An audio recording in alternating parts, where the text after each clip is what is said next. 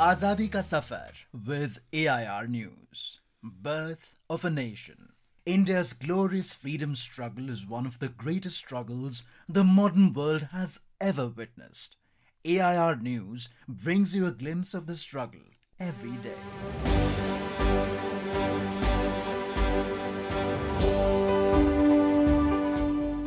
On the 2nd of April 1870, Poona Sarvajanik Sabha was founded. Poona Sarvajanik Sabha was a socio-political organization which was started with the aim of working as a mediating body between the government and the people of India and to popularize the legal rights of the Indians.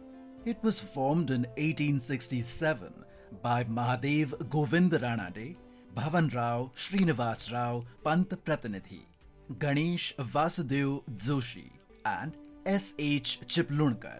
Other important members of the Sabha included M M Kunte, Vishnu M Bhide, Bal Gangadhar Tilak and Gopal Hari Deshmukh.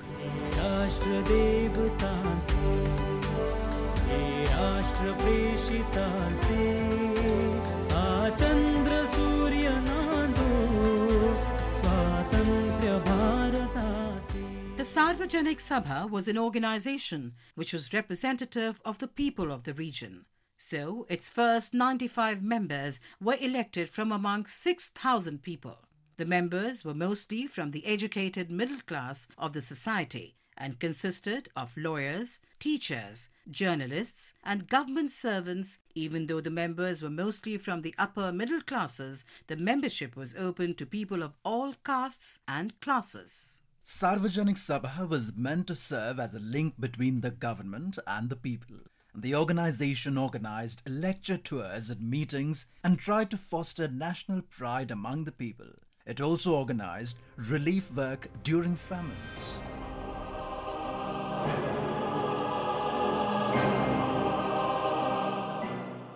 The Sabha even encouraged Swadeshi and sent its member Ganesh Vasudeo Joshi to the Delhi Darbar of 1877 in hand-spun khadi attire. At the Darbar, Joshi read out a citation demanding Her Majesty to grant to India the same political and social status as is enjoyed by her British subjects.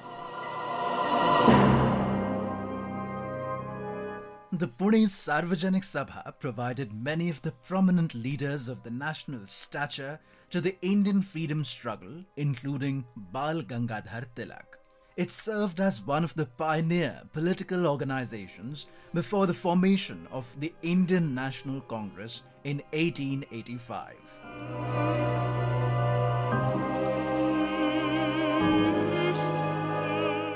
Also, on the 2nd of April 1942, Cripps' proposal was rejected by the Congress.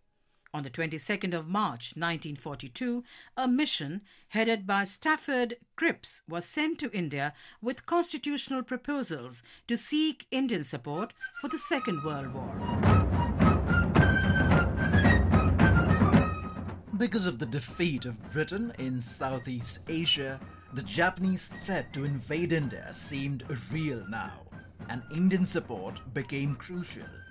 There was pressure on Britain from the Allied nations to seek Indian cooperation. Indian nationalists had agreed to support the British on a condition that substantial power was transferred immediately and complete independence would be given after the Second World War. The main proposals of the cabinet mission were: an Indian Union with the Dominion status would be set up. After the end of the war, a constituent assembly would be convened to frame a new constitution. All members would be Indians. The British government also put a clause that it would accept the new constitution subject to a condition that any province not willing to join the union could have a separate constitution and form a separate union.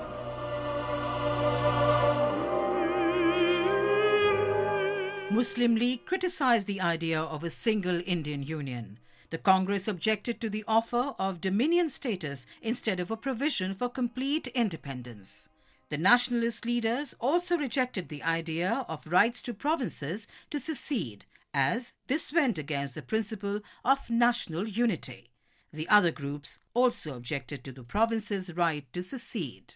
This breakdown of talks led to the launch of the Quit India movement, which served as the final nail in the coffin of the British Empire in India. That brings us to the end of this episode of Azadi Ka Safar with AIR News. See you in the next episode tomorrow.